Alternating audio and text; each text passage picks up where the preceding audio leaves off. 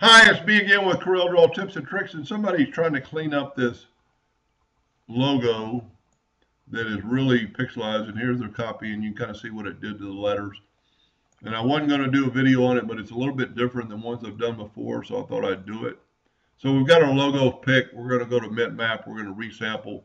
It's only 72 dots per inch, and let's look at the difference in what this does to your dots per inch. Look at the size of the pixels. Now let's go to resample and let's turn it to 300 dots per inch. Look at the size of the pixels. See, they're a lot smaller and there is some trash. So we're going to go now, we've got to go to Bitmap, convert to Bitmap. I'm going to go and use black and white. It's going to turn it black and white. I'm going to go to trace bitmap. Mine's right here.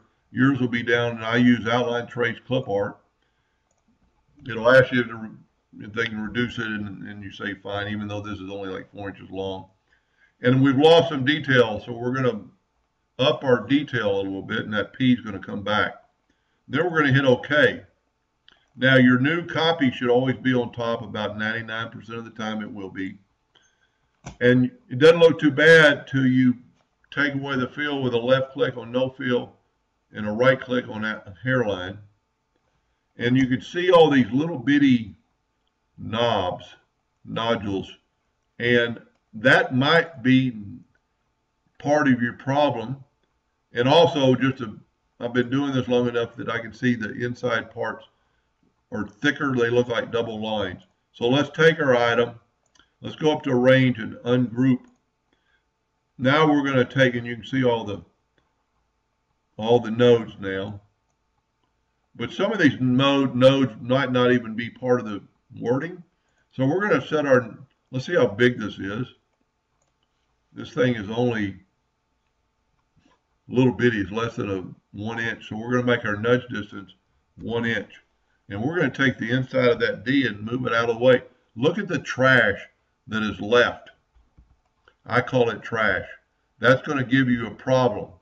Now, the word that is typed out more like a text is hard to trace, so we're not even going to try it.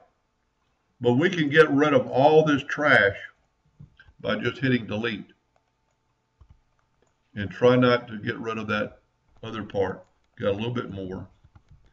And now we've got a lot cleaner. It's still got a lot of jigs and sharp objects and nodes. There's two ways to do that. If you have 2008 or above, you could use the smooth tool and just real lightly smooth that out. Trying to do it real lightly where you won't mess up the text. But then when you do the letters, the interior parts of the letter, I'm up here changing my tip size to make it something smaller. I'm going to get the inside of that. Well, what I'm going to have to do is go up to arrange and break the curve apart, grab my shape tool, and let's look at that, see what happens when it does that. Well, evidently there was the trash behind there, so this is working. Now, this only works if you have 2008 and above, the smoothing tool, which I think is one of the neatest tools they've ever invented in Corel Draw. Now, if you do not have 2008 or above, you can use the shape tool, select your item, select all the nodes and go right here and use your slide bar to about 15. And you can actually type in the word or the text 15. Now, it might have changed your text up a little bit, but it'd be really hard to tell. And you still got some nodes you don't want. But that's real easy just to select them and hit delete. You don't want to select too many of them because we don't want to do that. But if you kind of remember what it looks like, you can bring that back with this handle. So the smoothing tool is your best friend when you're doing something like that, because it's going to get, it's doing exactly what the word says. It's smoothing tool.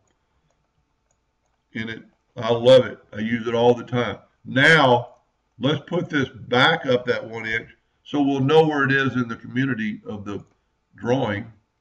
I still think there's a double line there, but I might have gotten rid of it. And let's grab it with the shape tool and see if we just delete something.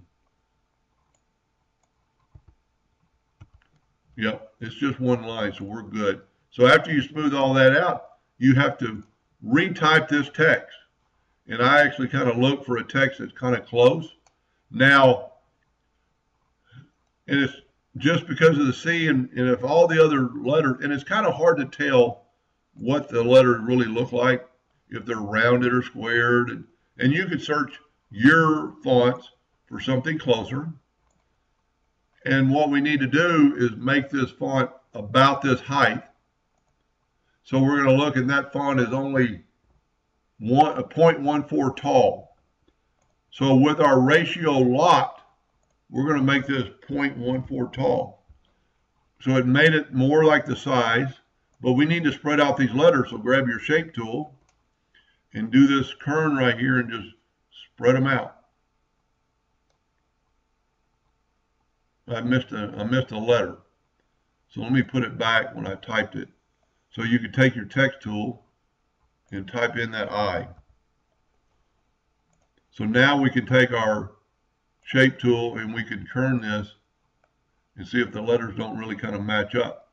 Now, like I said earlier, the only letter that I can see that's really different, the O is a little bit different, so you could pick a font.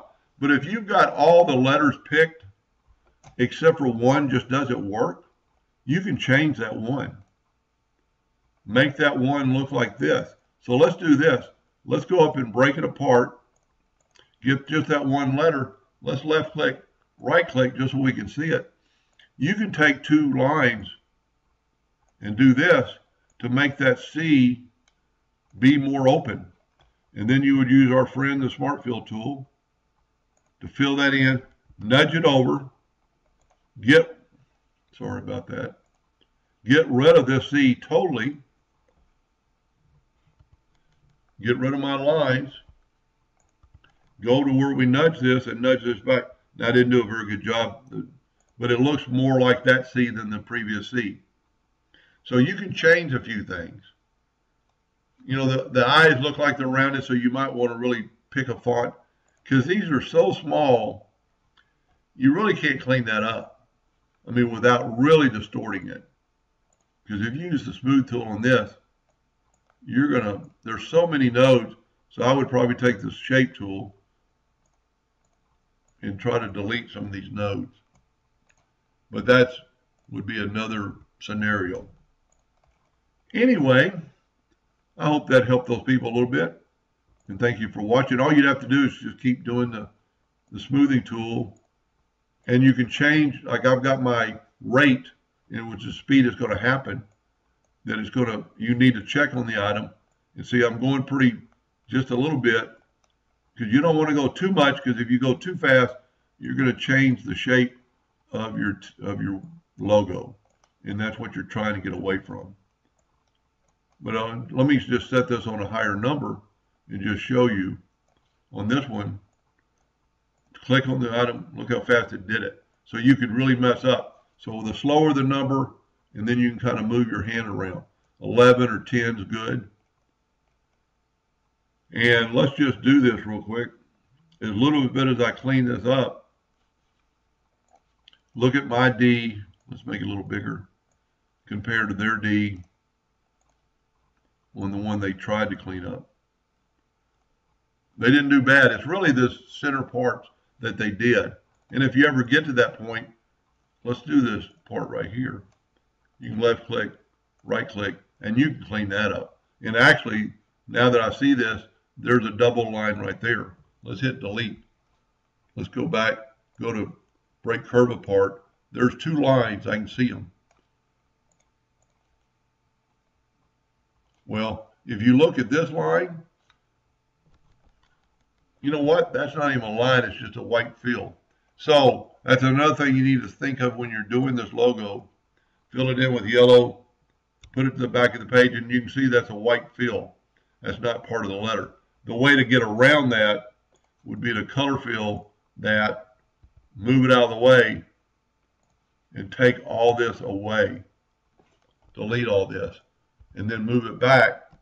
That's why I like the nudge distance. So that's one way to get rid of those white, especially I think this particular one is it's an RGB color, I think. But it's not really, No, it's not an RGB color. I don't even know what color that is, but it might possibly engrave. And you've already, look at that. I didn't notice that. You've already got your text done. So it's even a better one than mine. It's not perfect, but that's exactly what you did. So that's one way to clean that up. Hope that helped a little bit. Thank you for watching.